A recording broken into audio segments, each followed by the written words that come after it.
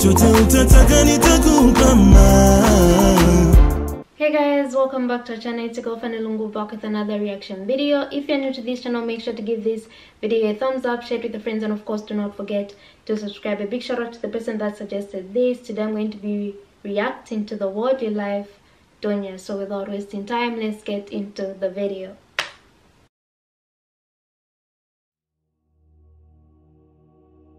I wish I worked hard for my life.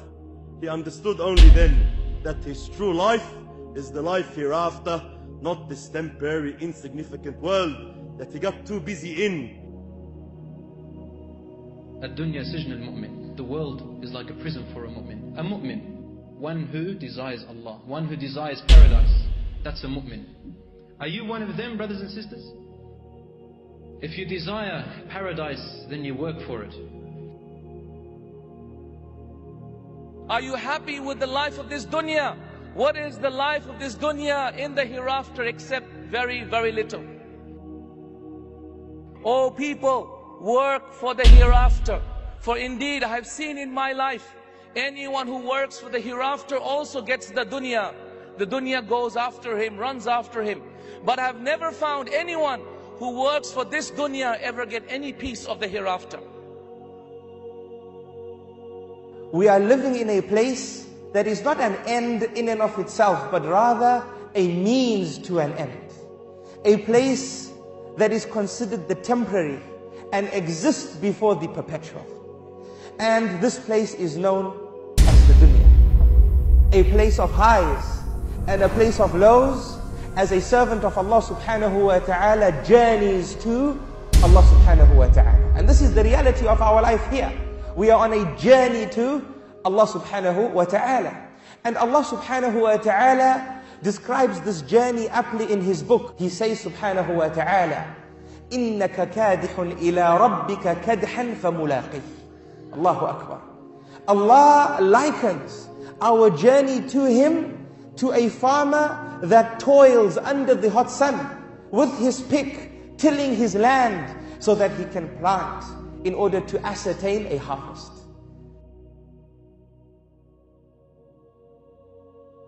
Brothers and sisters, I have a question for you. What do you wish for? What do you wish for? What do you desire?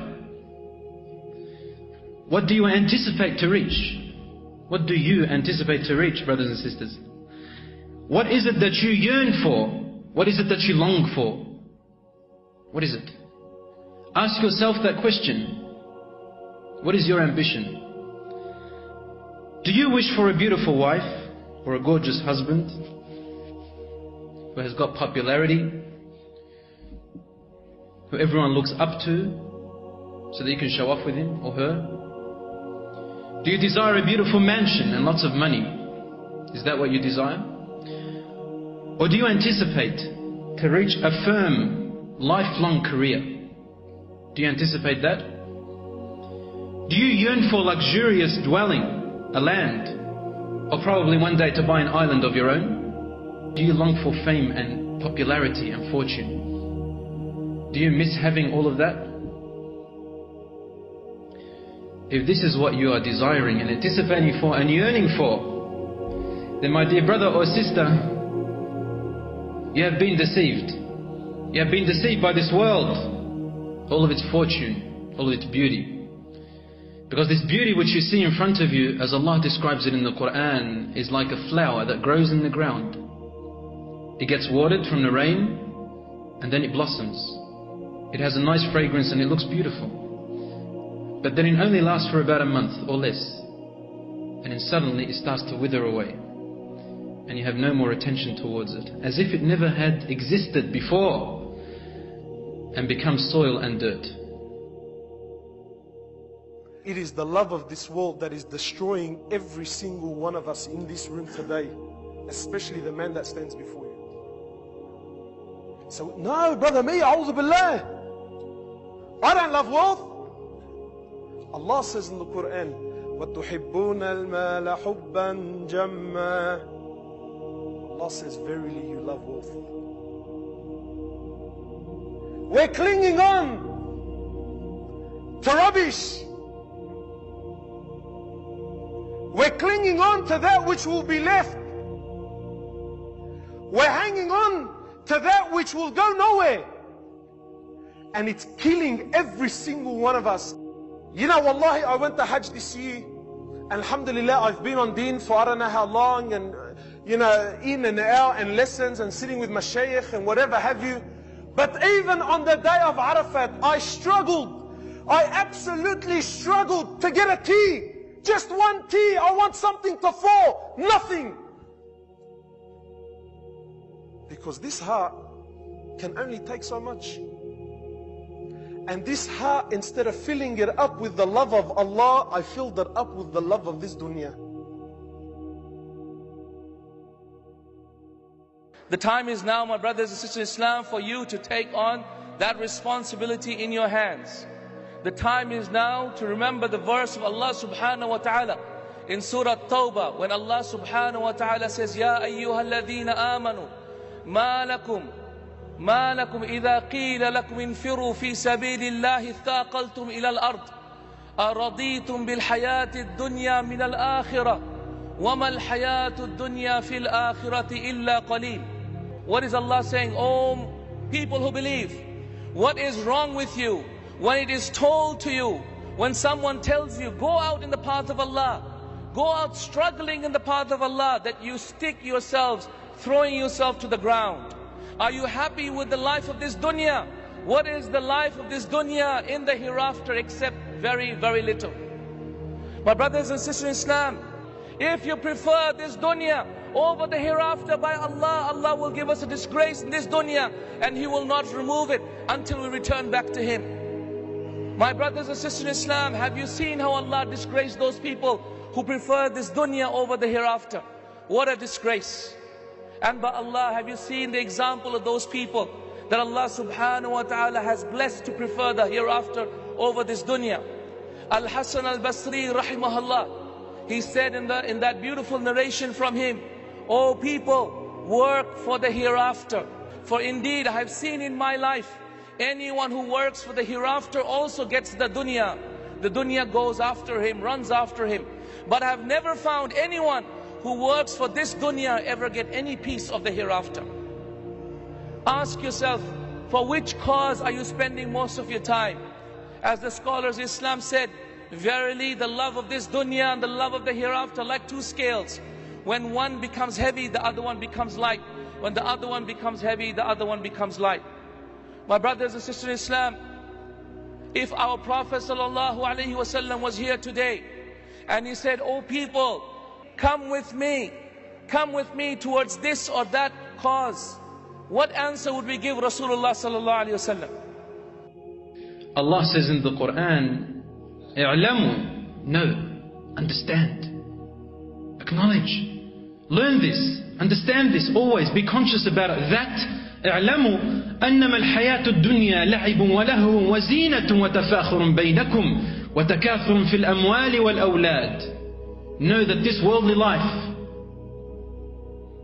الحياة الدنيا, is only playing, لعب, له, entertaining yourselves, زينة, decoration, تفاخر بينكم, challenging each other, who can get the best house, who can get the fastest cars, who can look the most beautiful, who can have more money.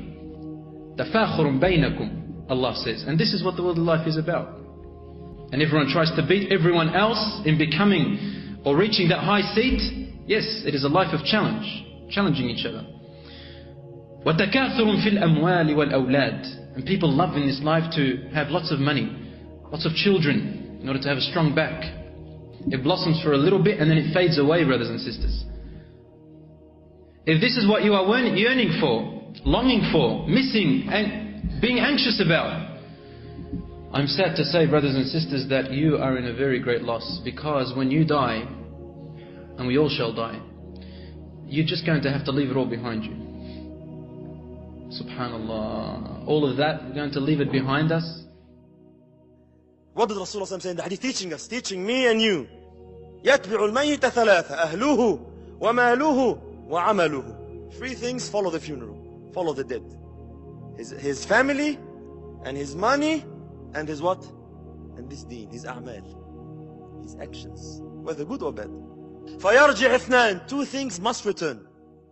See, all this family, mashallah, my brothers, my mother, my father, my wife, my kids, the most valuable people to me, the most beloved people to me. No matter how much they love you, no matter how much they care for you, what will happen? They will come, follow the janazah, a bit of tease, and then what will happen? What will happen? How long will they stay with you in the grave? They'll put you in your grave, stay there for 1 hour, 2 hours, and then what? They have to leave. No matter how much they love you, they will leave you. They will go. Your wife probably will get married again. Your mother will forget about you. Your kids, this, that. Life goes on. Life goes on.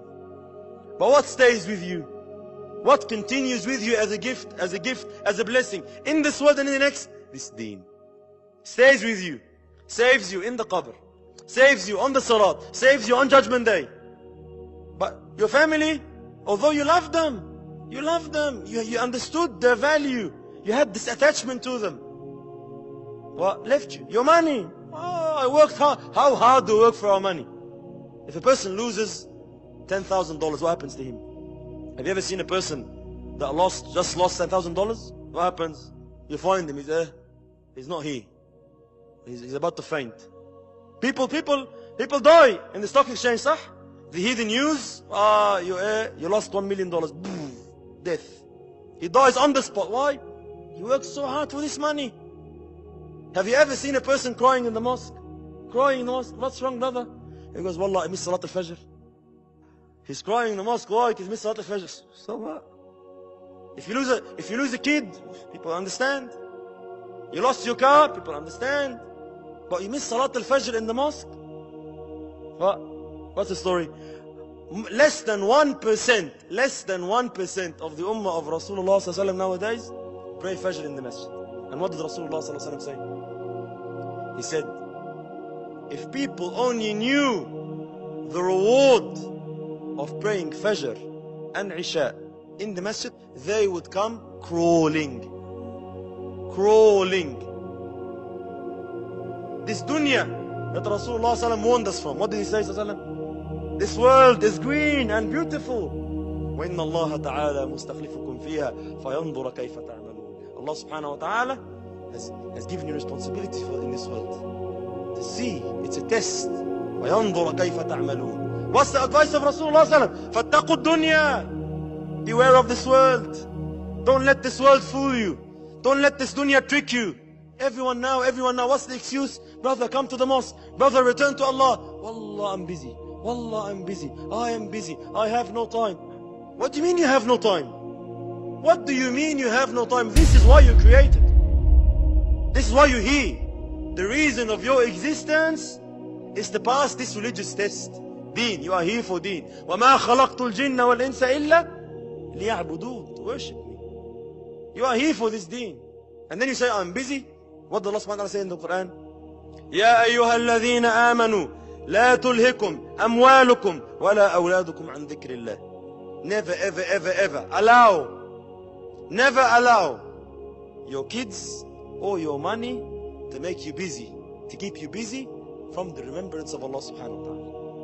وَمَنْ يَفْعَلْ ذَلِكَ, and whoever falls in this mistake, فَأُولَٰئِكَ هُمُ الْخَاسِرُونَ. Then verily, these are the losers. Let's be honest with ourselves and take a look around you. What's the excuse of everyone?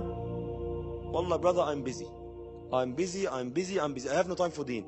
I have no time for the Quran. I have no time to come to the mosque. I have no time to learn my deen. I have no time for da'wah. I have no time. Didn't you hear the word of Allah subhanahu wa ta'ala? Didn't you hear this ayah? When Allah subhanahu wa ta'ala is warning, never let your kids and your money make you busy from the remembrance of Allah subhanahu wa ta'ala. If you fall in this sin, then verily you are the losers. Allah subhanahu wa ta'ala does not need any of us. He does not need any of us. We need Allah. We need Allah subhanahu wa ta'ala to help us, to assist us, to guide us. O servants of Allah, it is Allah subhanahu wa ta'ala who says in a hadith Qudsi, Ya ibn Adam, O son of Adam, إِنَّكُمْ تُخْطِئُونَ بِاللَّيْلِ وَالنَّهَارِ. Indeed, you sin throughout the day and you sin throughout the night. وَأَنَا أَغْفِرُ الذُّنُوبَ جَمِيعًا. And it is Allah subhanahu wa ta'ala who forgives all sins. فَاسْتَغْفِرُونِي أَغْفِرْ لَكُمْ. Thus seek forgiveness for your mistakes and consider your mistakes forgiven. Allahu Akbar. It is Allah subhanahu wa ta'ala who says, يَا ابْنَ آدَمْ, O son of Adam, لَوْ بَلَغَتْ ذُنُوبُكَ أَنَانِ السَّمَاءِ ثُمَّ اسْتَغْفَرْتَ لِي لَغَفَرْتُهَا لَكَ وَلَا أُبَالِي.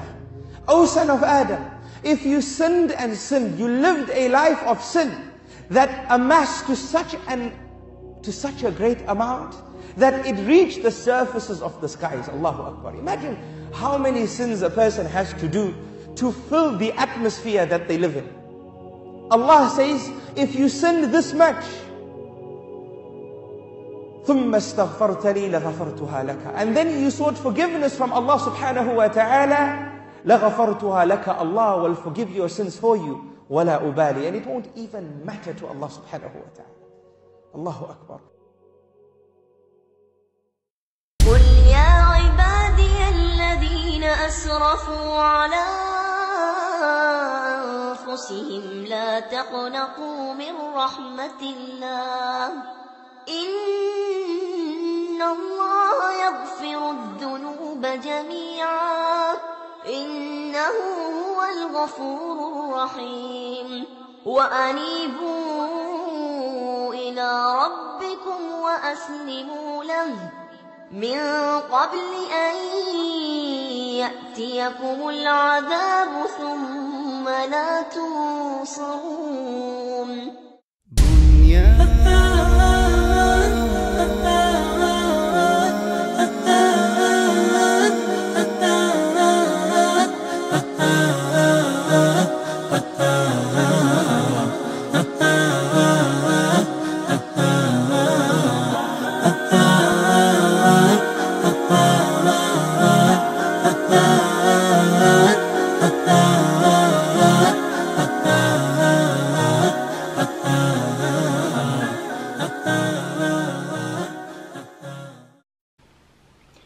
Very interesting video. Like he said, I mean, there are different speakers, but whoever said we shouldn't be fooled by this world. Some of us live for the money, some of us live for sin, some of us live for all sorts of things in this life. We just want the good that comes with this world, but we don't want to maybe acknowledge God or choose the right path in life of helping people, praising God. There's just so much that goes on in this world which people, I guess, are not ready to accept. The minute you accept that, okay, maybe I have money, I have this, I have everything, and I want God now in my life, God will still have a place for you. But for those ones that just want to ignore things and say, yes, I know there's God, I know there's life after death, but then I want to enjoy only the things that this world has to offer now, because I don't know what the future holds or how the afterlife will be, then I guess you're playing yourself. Because if you're wise enough, you're going to do what's right by yourself. You just can't enjoy these things. Like he said, like this guy said, even if you have all these things, even if you don't want to acknowledge God now, all these things that you have now, the shirt that you're wearing now, is all going to be left behind once you die. So if you believe in the hereafter, do what's right by yourself. If you sinned, ask God for forgiveness. If you want to choose a religious path in life, choose that. If that's what's going to give you peace, don't be blindsided by the world. Otherwise, make sure to give this video a thumbs up, share it with your friends, and of course do not forget to subscribe, and I'll see you in my next reaction video.